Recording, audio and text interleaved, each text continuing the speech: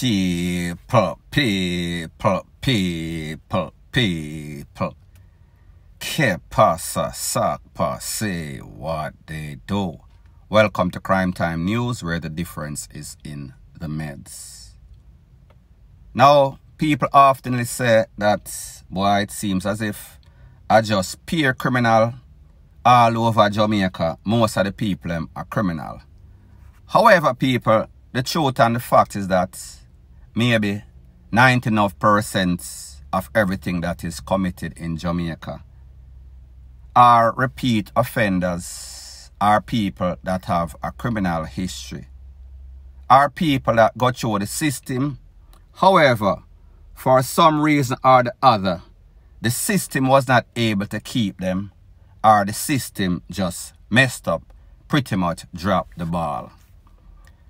Now, the other day, there was a news that was popping on social media with the takeaway of one Rudolph Shaw, OC boxer, Spanish Town crime producer, gang leader.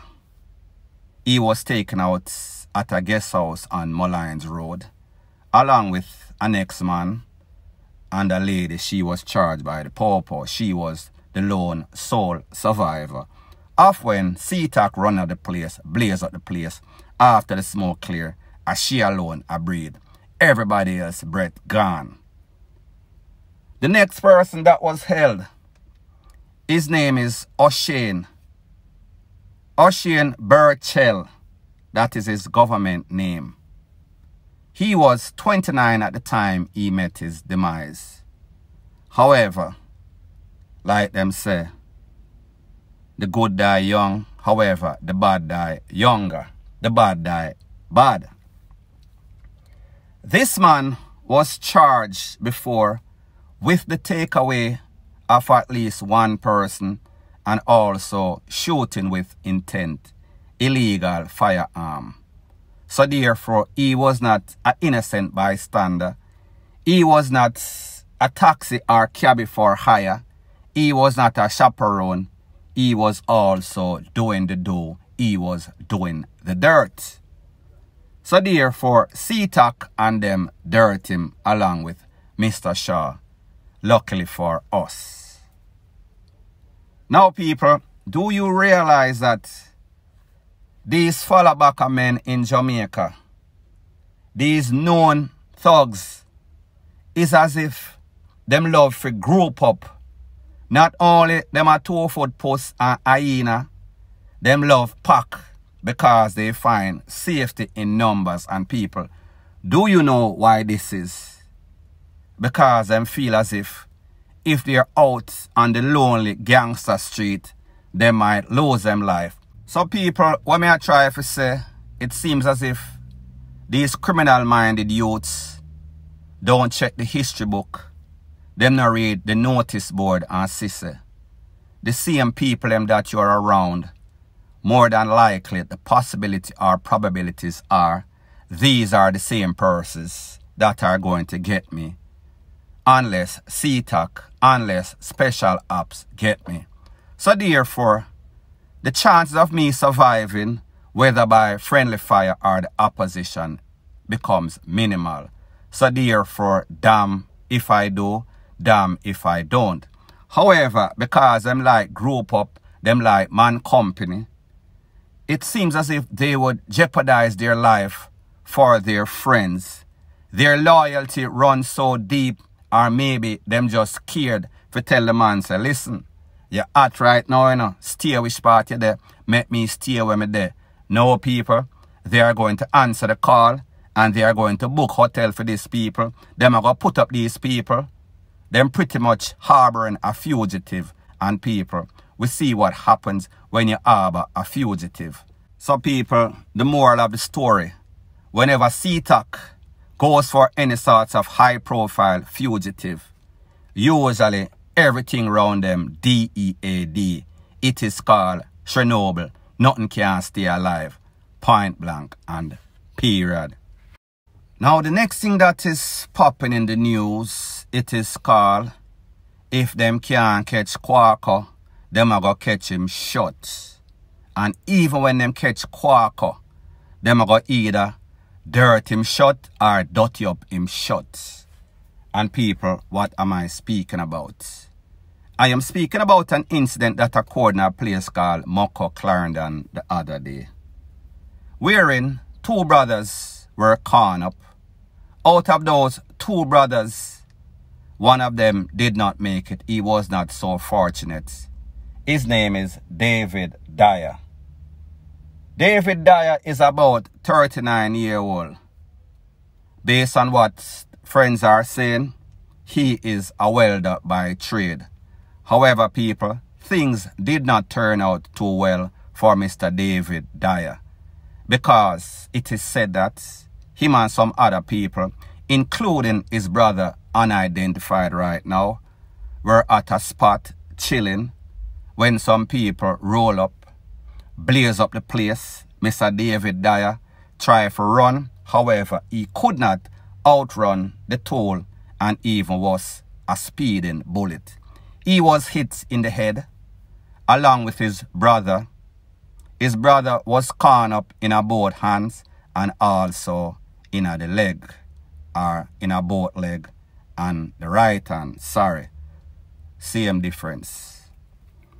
Now people, based on what the power say, Mr. David Dyer, he is or was the intended target. He is a known crime producer. Call him Shabby Shubod Shabdan. A known crime producer in the area. Clarendon, Maypen, Manchester. They are joining communities. However, people, it seems as if this is no story of any sort of Siamese twin. Pretty much they are separated by DEATH.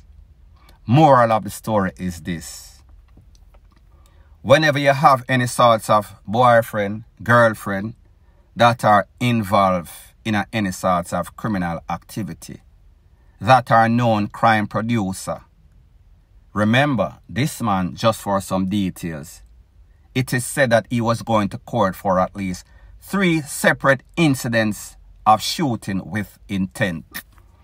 Now people, whenever you have intention for calling up people, I am not trying to promote any sorts of DEATH, but me just say, the opposition is very ultra sensitive. Them getting at them feelings. Whenever you call them up and make them live, especially when you do it once, twice, 3 times a lady, they are going to make sure say them lay you down flat on the ground. And people, that is the case. Now people, like I said, the moral or the title is, if them can't catch Quaco, them catch him short. Remember, the other brother was there also. Them run down David Dyer and him gun him down. However, the brother got what we call learn your lesson, can up. So therefore, them can him up na the left foot, can him up na the right foot, can him up in a one of the hand them, whether the left or the right, it does not matter. They were sending a message. Listen, you see how your brother act up? You saw your brother get fixed up. Fix up your life, or else you're going to mix up your life in a blender. And people, you know what happens when anything goes in a blender. It is gone to smithereen. Pieces. Adios and goodbye.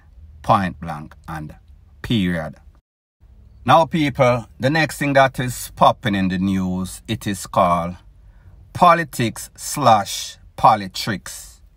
Anything called politricks ain't S-H-I-T. Now people, the other day in a place called Clifton in a St. Catherine, we saw that the military team, JCF, JDF, along with the city, they went to the people residence, and out of those 30 houses that was there, at least 10 of them was bulldozed. Some of them even the foundation removed. So therefore they were making a statement. Since then we see the Prime Minister Andrew Holness come out and him go down there, him hug up the people and I say, sorry Sorry for bulldoze on a house. However, we have a master plan. Stick with the JLP for future success. We have the key and the lock to the city that was demolished. People, first thing first, Andrew Holness claims the reason why they did it is that the mob was down there, gangsters was down there, leasing land that belonged to the state, the city, Jamaica upon a whole, the government. However, people, we would soon learn that those are psychs, no evidence to substantiate those claims were ever proven. So therefore, politics in play, he remember that, listen, don't look at the smaller picture, these acres of land. Look at the bigger picture. So therefore, this is not good for our PR image. We need to do some sorts of damage control.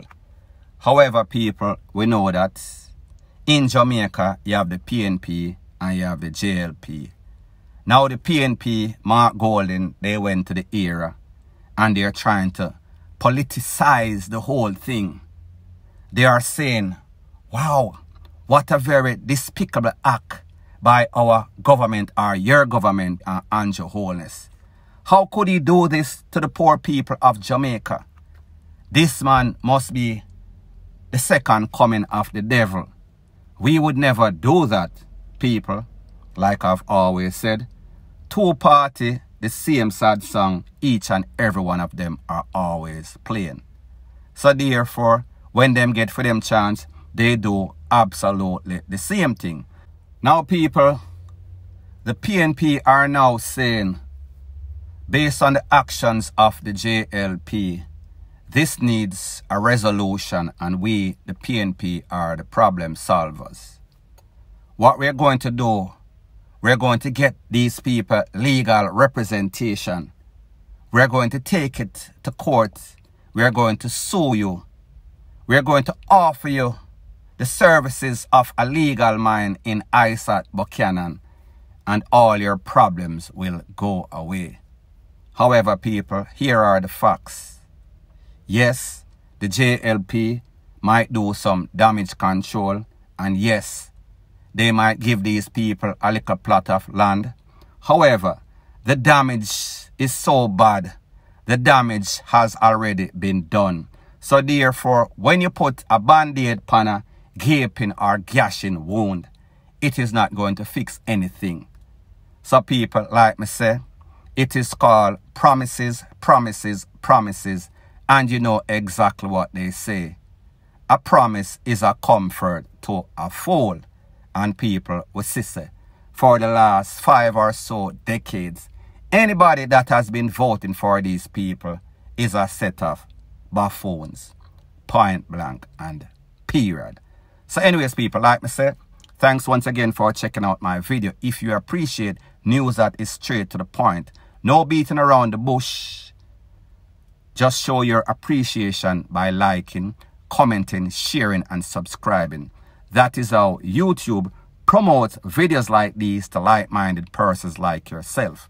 And people, very importantly, whenever you see people throwing darts at you, it is because they see your greatness. It is because they realize that their ceiling is pretty much in the cellar, in the abyss of hell. However, when they look at you in which they would like to be, them say greatness, they see that your ceiling is in the stratosphere. And people, to bring you down, for them to look good, they defame your character. So therefore, them have to make you look bad. That is the only way that they can look good. Point blank and period.